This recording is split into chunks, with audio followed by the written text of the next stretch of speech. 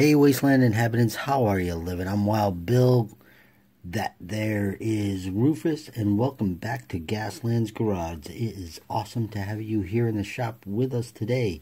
So, what are we going to be talking about in this episode? Well, a lot of guys are asking questions on the Facebook groups for Gaslands. What do you use for screening in your windows? You know, putting that, not this stuff here, you know. Well, that's another video, but we're looking at that stuff there. You know, some folks will say, well, I use screen material. Some folks say I use strainers. I've seen all kinds of stuff, and all of it's metal, which is fine. It works good, and if you want to go that direction, you certainly can. It is expensive, though. I'm going to tell you that. This stuff here, that, let me get my finger behind it. Maybe I can. Yeah, that's not going to work. Get the light. You know what? I got another one here. There we go. You can see it better there, right? That is that's the Dust Devil build that I'm working on. But yeah, you know, you want that mesh window look, you know, which is very, very popular amongst us builders. So how do we get that look? Well, I've got a material, yes, material as in like cloth type stuff that I use. Very, very flexible, and let me tell you, it's easy to work with because it cuts simple with some scissors. And this stuff here, it's called Tulle, T-U-L-L-E. That's what we call it in the States. I was talking with another builder, Vermilion Customs, Ben Kane. We were chatting back and forth, and we were talking about this stuff, and he told me that it's called something else in the UK. Ben, I don't recall what it was. If you're watching a video here, toss in the comments what you guys called it over in the UK. But Tulle, T-U-L-L-E, is what it's called in the States. You can get this stuff in fabric stores. You can even get this in Walmart. This is a very popular material. It's used in costumes and dresses and stuff like that. So comes in many colors. I mean, even crazy obnoxious colors, because like I said, it's used in kids costumes. They have like pinks and neon colors. I mean, it's crazy. I go for white, though. The reason I go for white is it's very paintable, and it makes sense that it's white. There is a black version of it. You could go with that, but for me, I think white takes just about any color that you wanted to apply to it the best.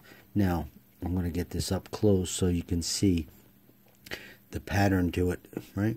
It's got that crosshatch diamond sort of pattern to it.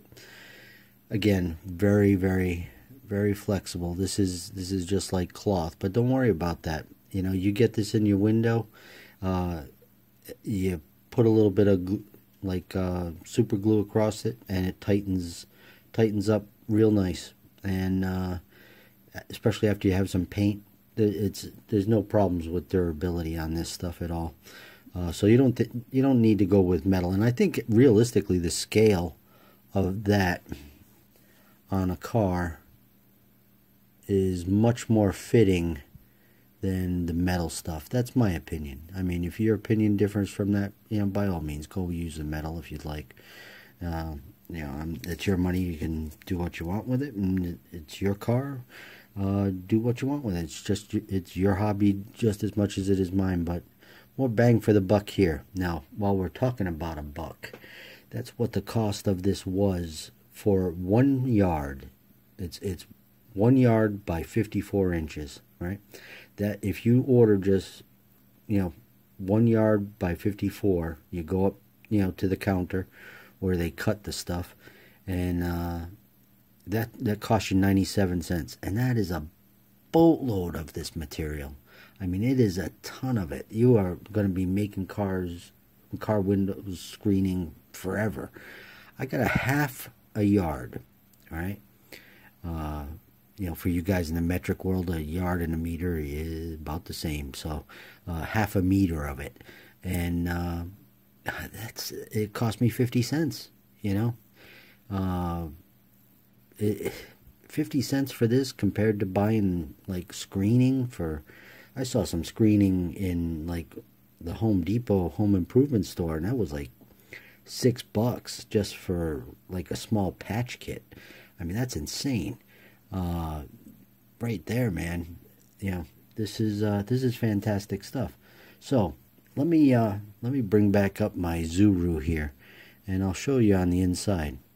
You take your car apart, because yeah, that's what I do, and just glue it to the inside.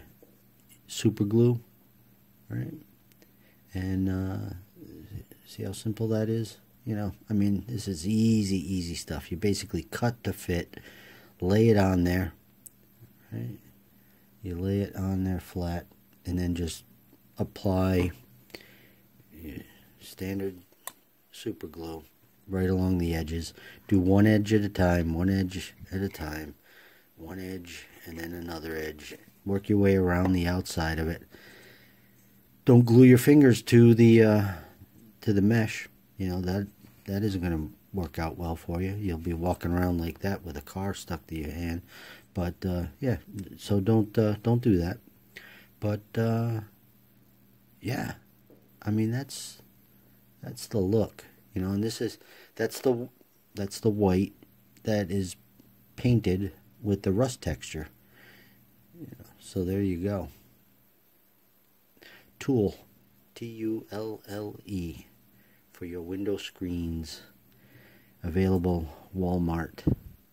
Right. There is a just another quickie note to this, that there are different patterns to this. There is like this octagon shaped one, which is has bigger holes, and don't get that one. It doesn't really look that good. I tried it out on a car just to see, and the holes are way too big. Go for this one here. Right? Get that image in your head. Swallow your pride. Go into the fabric section of Walmart, or drop into a store that sells material. Ask them for some white tulle, and get yourself half a yard. It's going to cost you about 50 cents, and you'll be in the world of tulle forever, making your life easier for doing mesh armor in your windows. Rufus and I are out of here, but as I always do, I'm going to leave you with this one tidbit. When you're in the wasteland, see, whoop. It's a late night here, and I'm thinking faster than my mouth is working. So let me try it again. When you're in the wastelands, playing your Gaslands, remember, maximum carnage is always your best option. Rufus and I are out. Have a good one.